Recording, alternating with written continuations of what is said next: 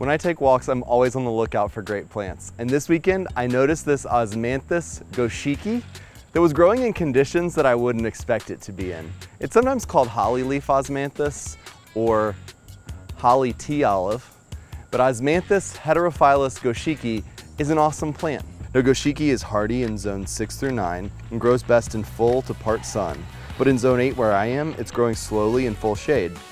It grows to about 3 to 5 feet tall and 3 to 4 feet wide after about 10 years. It's grown for its foliage, which merges pink and red and turns green with creamy yellow spots. In full shade, you'll see far less of the creamy spots, but it still caught my eye and made me smile.